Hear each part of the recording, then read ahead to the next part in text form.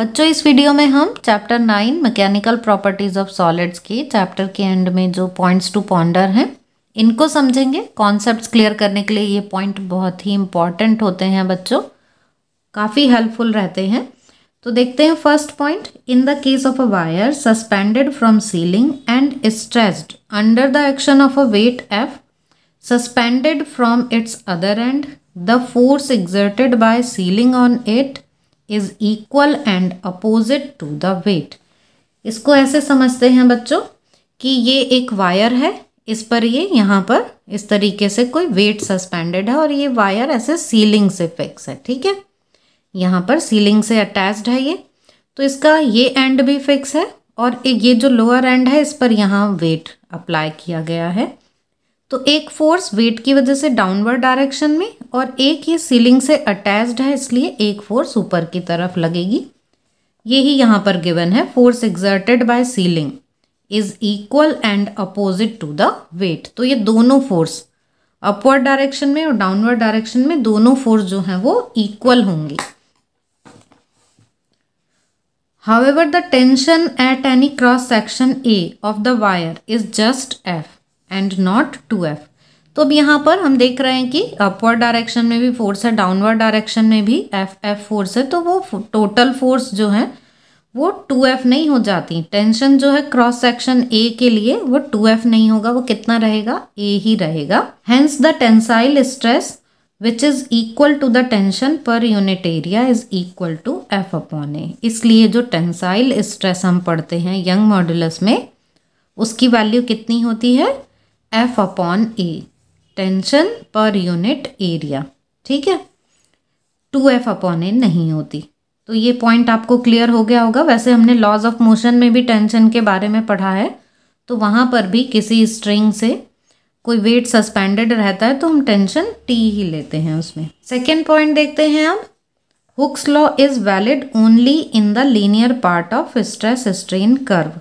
बच्चों जो Hooke's law है ये कोई यूनिवर्सल लॉ तो है नहीं, जैसे कि न्यूटन्स लॉ ऑफ ग्रेविटेशन है, इस तरीके से लॉ नहीं है। इसमें तो कंडीशंस हमको लेनी होती हैं कि with in the elastic limit या अंडर स्मॉल डिफॉर्मेशन, ये कंडीशंस ली जाती हैं। तो जितनी ये ग्राफ में हमें स्ट्रेट लाइन देख रहे हैं जितने पोर्शन के लिए, इतने में ही हुक्स लॉ ऑबे हो रहा है। अगर यहाँ पर ये कर्व आ जाएगा मीन्स अब यहाँ हुक्स लॉ वैलिड नहीं है। यहाँ पर भी देख सकते हैं हम कि जितने में ये स्ट्रेट लाइन है तो यहाँ पर हुक्स लॉ ओबे हो रहा है, हुक्स लॉ वैलिड है। उसके बाद ये कर्व आ गया तो यहाँ हुक्स लॉ अप्लाई नहीं होगा।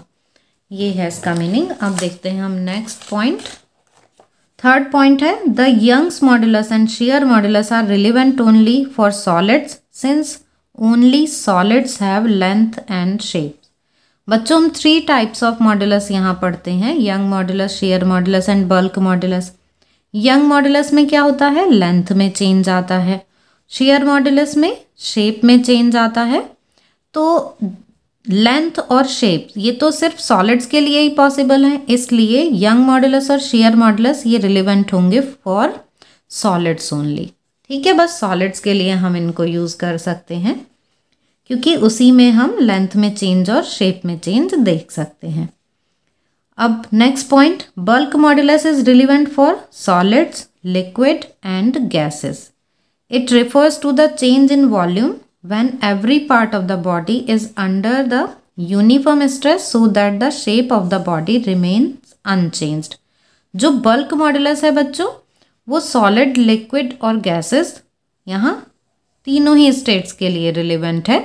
तीनों में हम इसको यूज़ कर सकते हैं। क्यों? क्योंकि बल्क मॉडुलस में क्या होता है, किसी फ्लूइड के अंदर कोई ऑब्जेक्ट होता है जिस पर यूनिफॉर्म स्ट्रेस लगता है, मीन्स चारों तरफ से इक्वल प्रेशर जो है वो लगता है, तो उससे साइज है ऑब्जेक्ट का वो चेंज होता है और वो भी कंप्रेस होता है। ठीक है, इंक्रीज नहीं होगा, जो साइज है वो कंप्रेस हो जाएगा, डिक्रीज हो जाएगा वॉल्यूम उसका, लेकिन शेप में कोई चेंज नहीं आएगा। ऑब्जेक्ट जिस शेप का है चारों तरफ से अगर बिल्कुल इक्वल ही ऐसा स्ट्रेस लगे, यूनिफॉर्म स्ट्रेस, तो वो थोड़ा थोड़ा श्रिंक हो जाएगा। ठीक है, यूनिफॉर्मली श्रिंक होगा, इसलिए जो शेप है उसमें चेंज नहीं आएगा, साइज में चेंज आ जाएगा, वॉल्यूम डिक्रीज हो जाएगा। अब ये जो हम ऑब्जेक्ट की बात कर रहे हैं वो सॉलिड, लिक्विड, गैसेस कोई भी हो सकता है, किसी भी फॉर्म में हो सकता है, लेकिन फ्लूइड के अंदर ही होगा ये, ठीक है। तो बल्क मॉडुलस जो है वो रिलेवेंट है सॉलिड, लिक्विड और गैसेस के लिए, तीनों के लिए, क्योंकि इसमें हम लेंथ और शेप में चेंज जो है उसको नहीं देखते हैं। शेप तो अनचेंज्ड रहती है, सिर्फ वॉल्यूम चेंज होता है। नेक्स्ट पॉइंट देखते हैं, जो metals have larger value of young modulus then alloy and elastomers. Metal का यंग मॉडुलस ज़्यादा होता है अलॉय और इलास्टोमर से। तो बच्चों हमको पता है कि यंग मॉडुलस क्या होता है, फोर्स अप्लाई करने के बाद जब फोर्स को हटा लिया जाता है तो मटेरियल अपनी पहले वाली जो लेंथ है उसको रिगेन कर लेता है। तो जितने ज़्यादा फोर्स की रिक्वायरमेंट होगी लेंथ में चेंज करने के लिए, थोड़े से भी चेंज के लिए, उतना ही यंग मॉडुलस ज़्यादा होगा। मीन्स ज़्यादा फोर्स कम चेंज लेंथ में, तो यंग मॉडुलस ज़्यादा होगा, ठीक है। स्ट्रेन कम से कम रहेगा तो यंग मॉडुलस ज़्यादा होगा। तो ये मेटल के साथ होता है।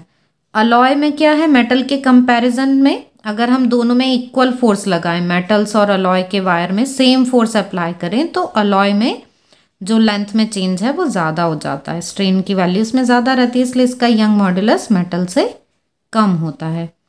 Material with large value of young modulus require a large force to produce small change in length. तो वही बात है कि ज़्यादा फोर्स की रिक्वायरमेंट है थोड़े से भी चेंज के लिए लेंथ में, तो इसका मतलब ऐसा मटेरियल जो है उसका यंग मॉडुलस ज़्यादा है, ठीक है।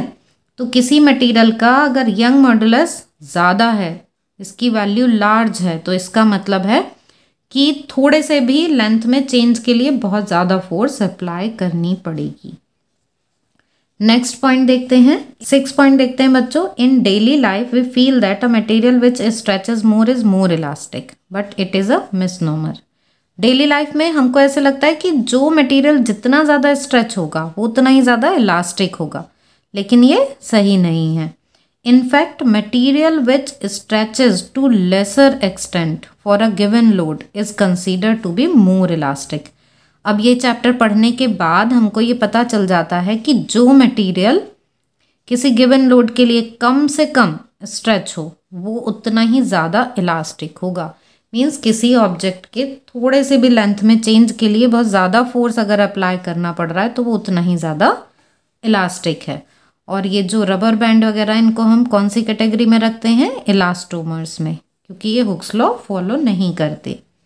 थोड़े से ही फोर्स के लिए इनमें बहुत ज़्यादा डिफॉर्मेशन आ जाता है। नेक्स्ट पॉइंट देखते हैं, in general a deforming force in one direction can produce strain in other directions also. बच्चों किसी वायर पर अगर फोर्स लगाई जाती है, सपोज वायर पर वेट सस्पेंडेड है तो डाउनवर्ड डायरेक्शन में फोर्स लगाएगा, तो लेंथ में जो चेंज आ रहा है वो वर्टिकल डायरेक्शन में ही है।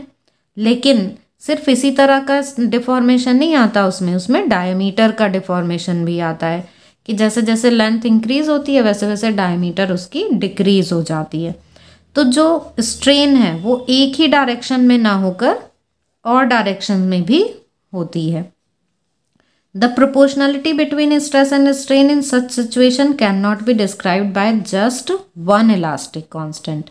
अब लेंथ में चेंज के लिए हम यहाँ यंग मॉडुलस इलास्टिक कांस्टेंट लेते हैं, लेकिन जब ऐसा हो कि लेंथ में और डायमीटर में कंसिडरेबल चेंज हो रहा है तो सिर्फ एक इलास्टिक कांस्टेंट से काम नहीं चलता।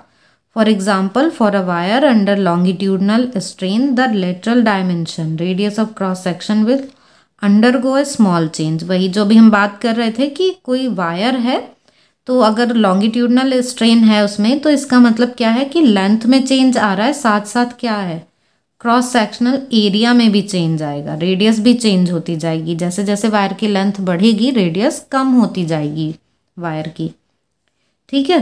Which is described by another elastic constant. तो इस कंडीशन में एक दूसरा इलास्टिक कांस्टेंट लिया जाता है जिसको हम बोलते हैं पॉइजन रेशो। और Poisson ratio is equal to delta D upon D divided by delta L upon L, means lateral strain upon longitudinal strain। इस रेशो को हम बोलते हैं Poisson ratio. Last point, stress is not a vector quantity unlike a force. Force per unit area stress होता है, लेकिन force की तरह स्ट्रेस जो है वो वेक्टर क्वांटिटी नहीं है। इसको हमें प्रेशर की तरह समझना चाहिए। The stress can not be assigned a specific direction. Force acting on the portion of a body on a specific side of a section has a definite direction. Force की तो डायरेक्शन होती है, लेकिन stress को हम ऐसे stress क्या है, फोर्स पर यूनिट एरिया, तो स्ट्रेस की कोई एक डायरेक्शन नहीं होती, क्योंकि स्ट्रेस क्या है, restoring force per unit area means intermolecular force जो लग रही है वो लिया जाता है इसमें, तो इसको हम वेक्टर क्वांटिटी नहीं लेते हैं। तो बच्चों आपको ये सारे पॉइंट समझ में आ गए होंगे और चैप्टर के जो कॉन्सेप्ट्स हैं वो आपको और क्लियर हो गए होंगे। फिर भी आपके कोई इनसे रिलेटेड डाउट्स हों तो आप कमेंट सेक्शन में पूछ सकते हैं।